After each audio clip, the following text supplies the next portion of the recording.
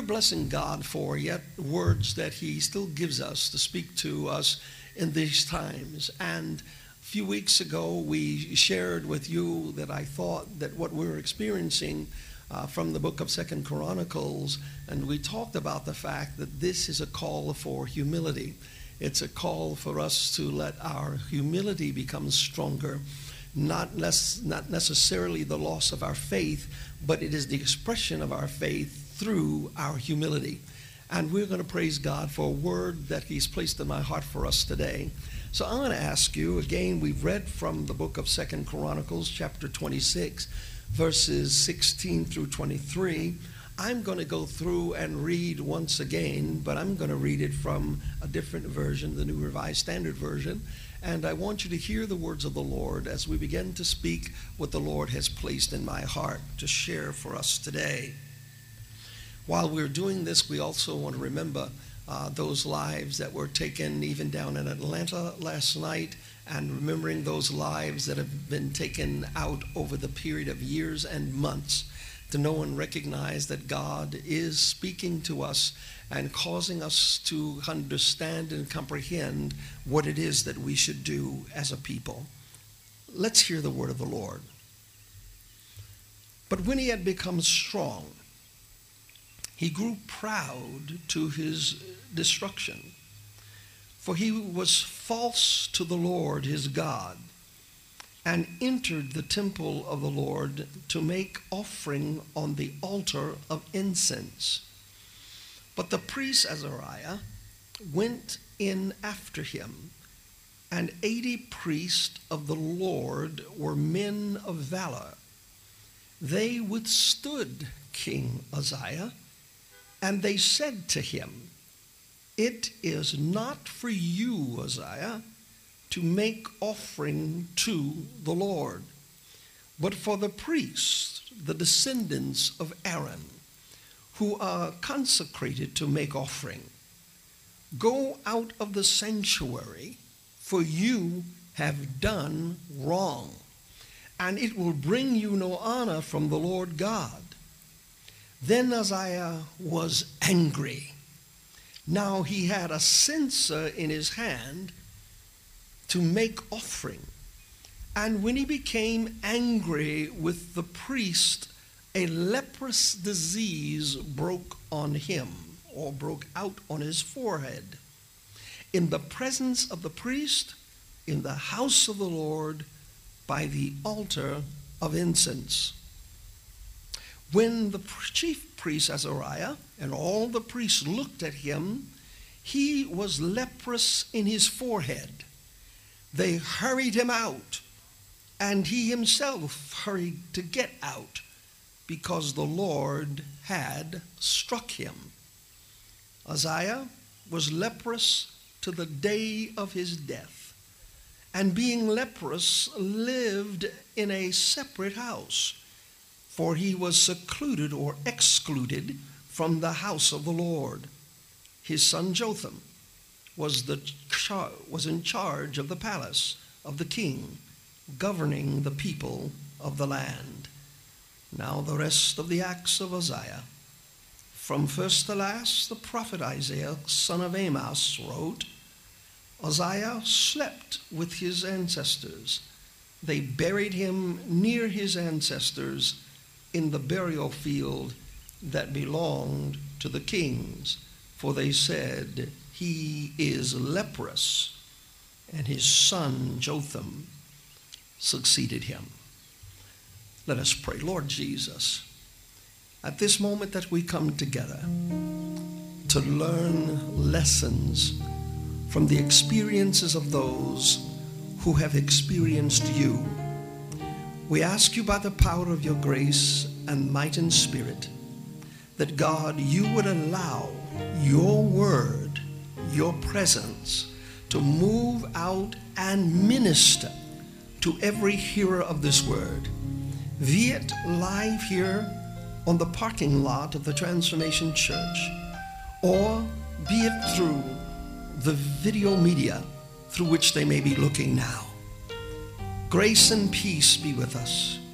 Humility and power flow through us. Enable us, oh God, to realize that without you, we can do nothing. And without you, we are nothing. We need you, Lord.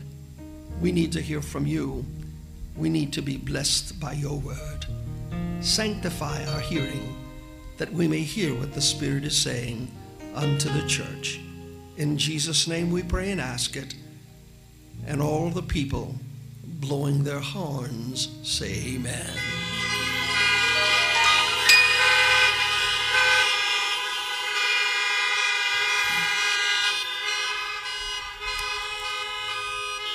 Bless God for all of those suffering families, those suffering cities, communities, who find themselves now in a place that they don't know what it is they should believe or who it is that they should trust. We make certain that our prayers continue to be stretched out toward them. These are the words that came to my heart as we reflected this week. Success and prosperity too often desensitizes us to the humble origins from which we were rooted. We come to recognize that success is a good thing, but success that is not tapped down back into the origin from which we came and the source from which our success comes can desensitize us to the very fact that if it were not for the grace and the strength of God, none of us would be able to accomplish or achieve anything. We are dependent upon God's grace. We are dependent upon his power. We need him every day and every hour.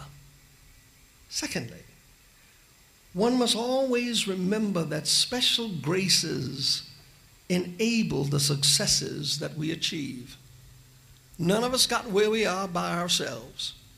It is the grace of God. Very often it was the prayers of those parents, those grandparents, those members of our family that while we didn't even realize it, were lifting us up into the presence of the Lord, were causing our souls to be blessed and our pathways to be protected because of their prayers and their trust and their confidence in what God could do. Remember, it is by God's grace that we stand and that we are where we are now. Thirdly, none of us gets to the place of achievement by ourselves. Someone helped us. Someone along the way found a way to lift us, to encourage us, to inspire us. And we must never forget who it was that helped us get to where we are. It is by God's grace and mercy and the help of those who are sensitive to the voice of God, who at the moment that we needed it the most, reached out a caring prayer, a hand, or word of encouragement, and enabled us to get to where we are. For the believer, had it not been for the Lord who is on our side, all that is achieved is rooted in the diversity of helps. Somebody helped you. Somebody helped me. Without the help of the Lord and without the help of others, none of us would be where we are today. To many, though, the depth we owe, we forget it. To those who have enabled our ascent to whatever greatness that we have achieved, whatever accomplishments that we have made, humility is the thing that sustains us. When we reach where we reach in terms of pinnacle of success, we must never forget how we got there and who helped us to get there. There are many who are experiencing graduations throughout this 2020, very special graduations like none other that we've ever experienced before, because we're not able to even share as families with our graduates in the ways that we are accustomed to doing. no long large gatherings, no entering into arenas filled with parents, filled with proud and very thankful parents, aunts, grandparents, great-grandparents, and parents, brothers and sisters, nephews, nieces and cousins, all of them proud. But now we graduate in a different place than we've ever been. But my word to all of us, don't forget how you got there. Don't forget who brought you through. Don't forget the prayers that made certain that even in the darkest time, in the deepest nights, when you wonder if you'd be able to pass that test, that God gave grace, special grace, for you to make it. It is humility that sustains us. Life is composed of experiences from which we learn lessons. And these lessons equip us for achieving what we are purposed to do while occupying this earth.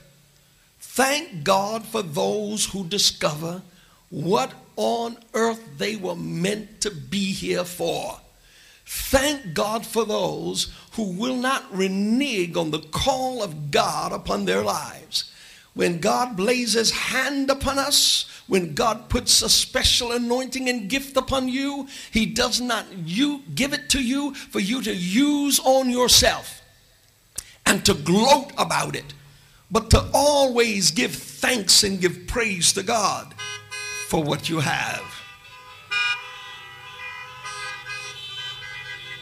Last week, and once again, I quote to you from Pema Chodron these words: nothing ever goes away until it teaches us what we need to know.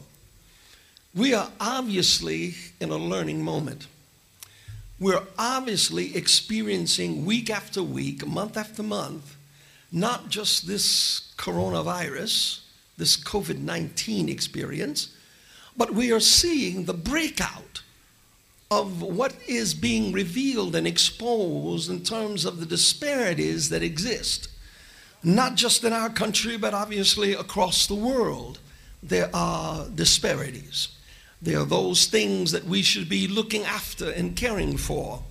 We are exposed to the very inequities that exist between the haves and the have-nots, the rich and the poor, and not realizing that we are all a part of the same community. We are members together. For those of us who are Christians in the body of Christ, but we are part of this world structure. And my neighbor is to be loved as much as I love myself. Again, we're living in the moments in which great disparities existing in our country are being exposed.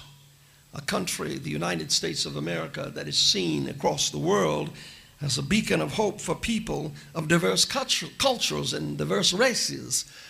We see America looked upon as that great place, that place that everyone would want to come to, a place that would offer opportunity. Now we find ourselves as a nation, rather than reaching out to try to help somebody, we find ourselves often blocking those who would want to enter in.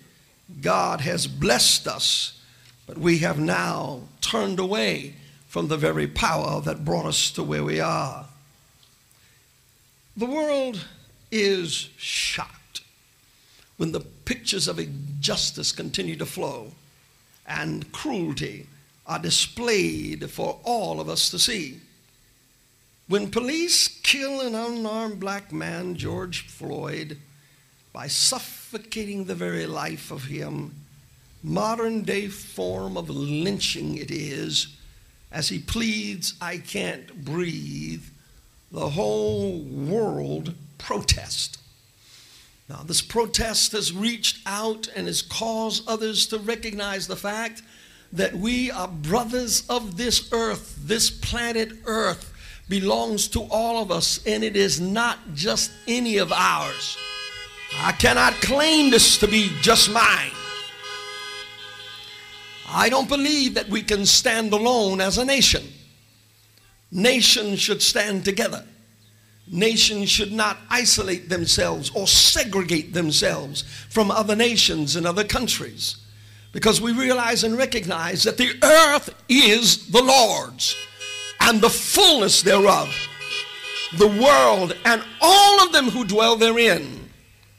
We are called by God to exercise a common humanity, recognizing that it is God that has created us and we didn't do it ourselves.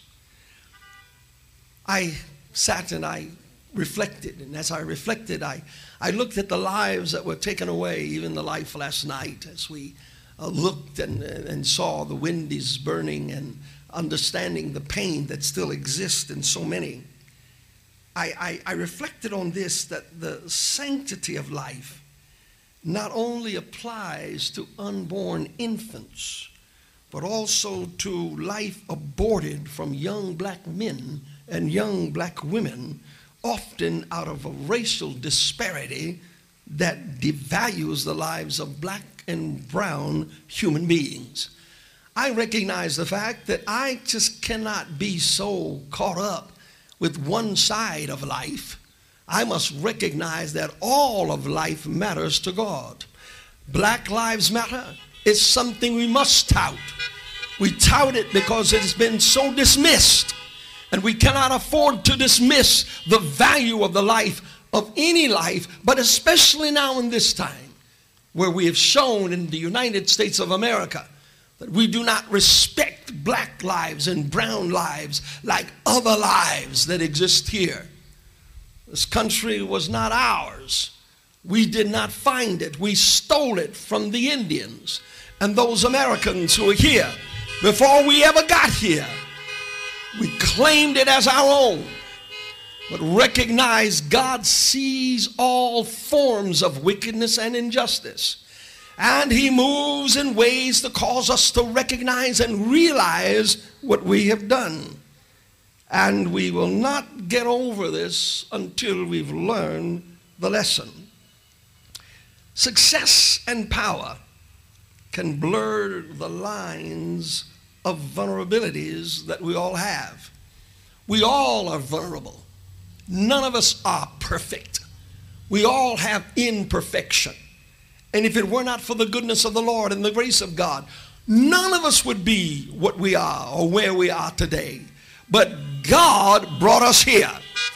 Now, if you know that God has brought you here, let all the cars join in. God brought us here.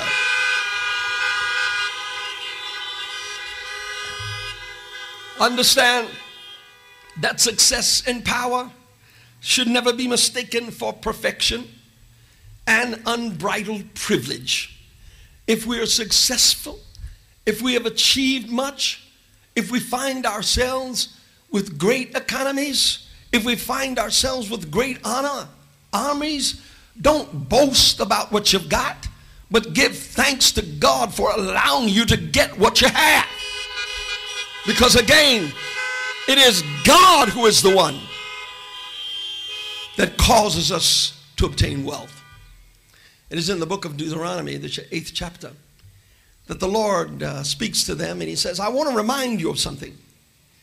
I'm going to give you a land, and the land that I give you is going to be a rich land, full of wealth, full of opportunity. But once you get there, don't you forget how you got there. Don't forget who brought you in. Don't forget who made the pathway for you to be able to enter into the blessings that you have. For when you get there and begin to say, it is of my own strength, my own power that I got this, you are destined for failure and you're destined to be brought down. I don't want any of us in here to feel that we deserve anything or got it only because of our own strength. Recognize it is God who has blessed us to be where we are.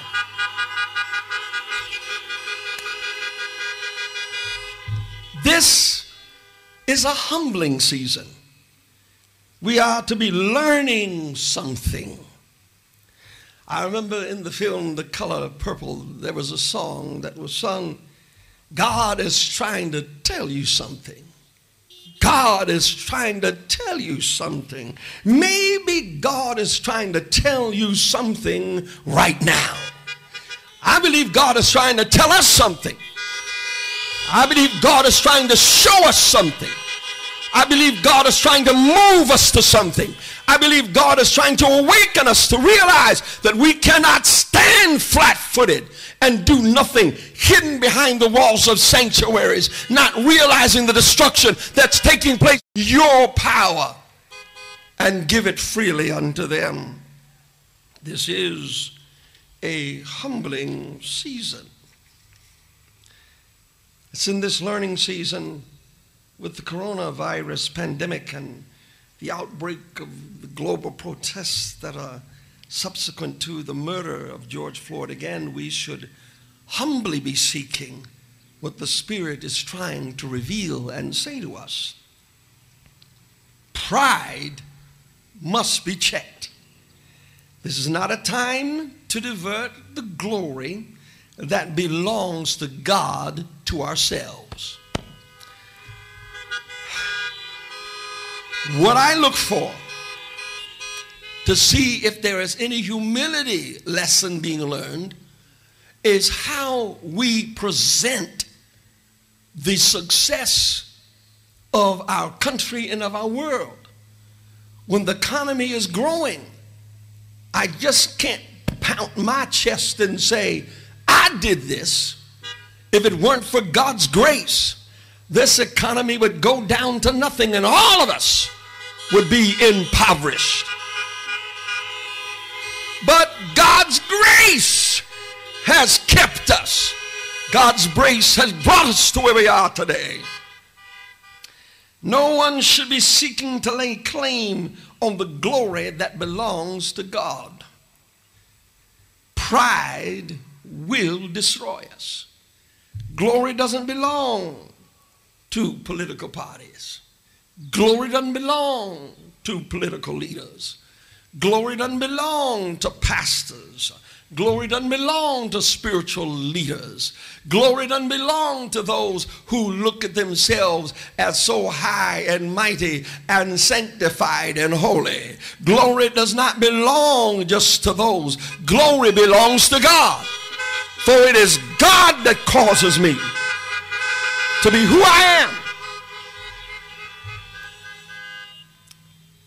And I go back and summarize again to the text. I read once again. But the priest Azariah went in after him with 80 priests of the Lord who were men of valor. They withstood Uzziah and said to him, it is not for you, Uzziah, to make an offering to the Lord, but for the priests, the descendants of Aaron, who are consecrated to make offering. Go out of the sanctuary, for you have done wrong, and it will bring you no honor from the Lord God. Then Uzziah was angry. Now he had a censer in his hand to make offering. And when he became angry with the priest, a leprous disease broke out on his forehead. And in the presence of the priest and in the house of the Lord by the altar of incense. I close today because of the irony that I saw in these few words. One, this is the tragedy that Uzziah, a great king who was enthroned at the age of 16 and ruled for 50 some odd years with great success, enabled by the Lord, finds himself now full of pride.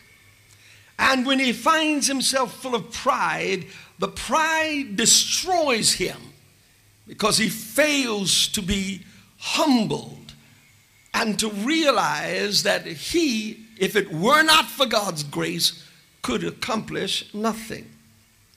Look at the last few verses as we go through this text. And failing to humble himself in the presence of the priest, in the house of the Lord, while standing at the altar of incense, which is the very symbol of the prayer offering of all the people to God in humility. Arrogance will destroy us, but humility will position us for mercy. I want us all to know arrogance will kill us, but it is humility that's going to bring life back to us.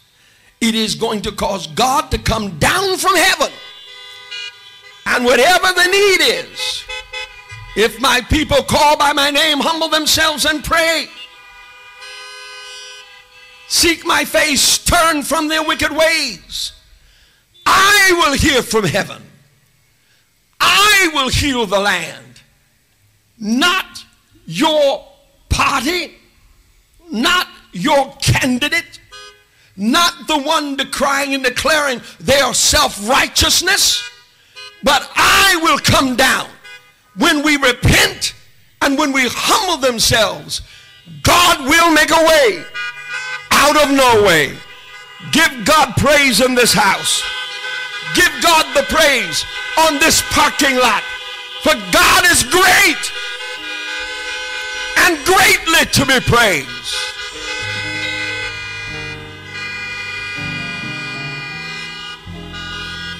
Hallelujah.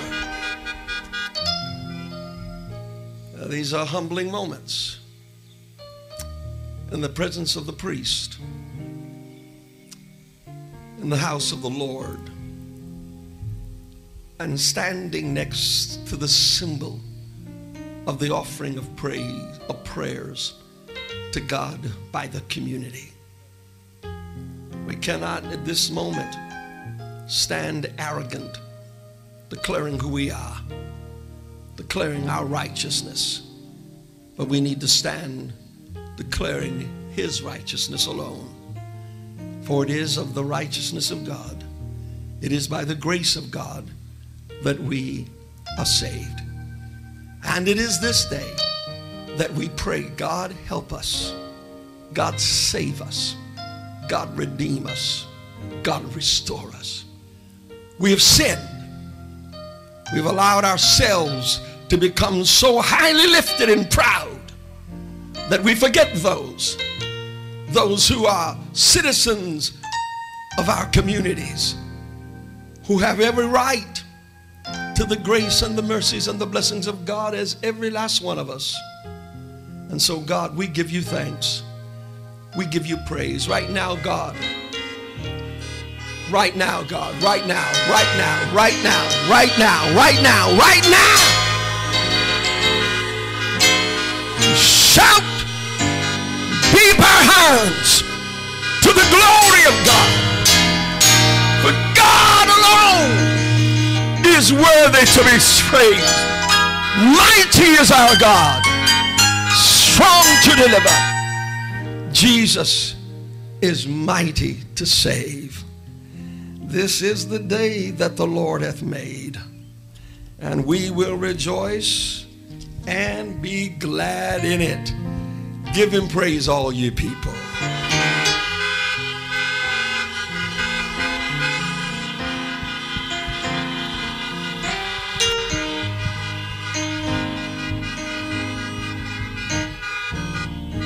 Now, this is a different time. Normally, we've been making an altar call, having you come to the altar, hearts that are broken, convicted, to be drawn nearer to the presence of God. But in your car right now, or listening or viewing, by whatever means you are viewing this message today. I pray that you allow God to speak to your heart and tell you what to do.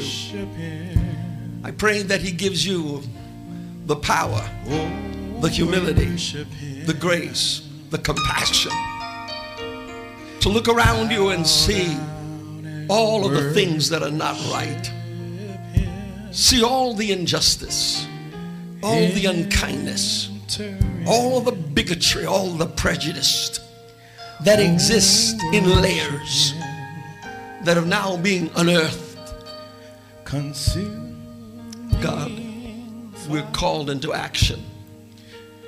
We're called to pray, but we're also called to penetrate our community with the grace of knowing what it means to be blessed by God. I am not proud because of my own self-accomplishment. I am not proud on the basis of what I have done. I am grateful because God has used this vessel as a vehicle to express his word. None of us should hold your head up above anybody. You should look down and say, it is because of God's grace that I am what I am. If I had a hose and someone needed to be baptized, I would take a hose and I would wet you down in the name of the Lord. If we were down in the country, we'd take you down by the creek and step into the waters and be baptized. Understand, it is by faith that we believe. And the moment that we believe, at the same moment, God turns life around. I'm praying for every protester, that there'll be those amongst the protesters who can release the grace of the mercies and compassion that God has given and showed them. We're here because God made a way. And I pray that when you go back with a determination that, Lord, use me as an instrument for your peace. Use me as a vehicle of expression of what needs to happen in our world, in our country.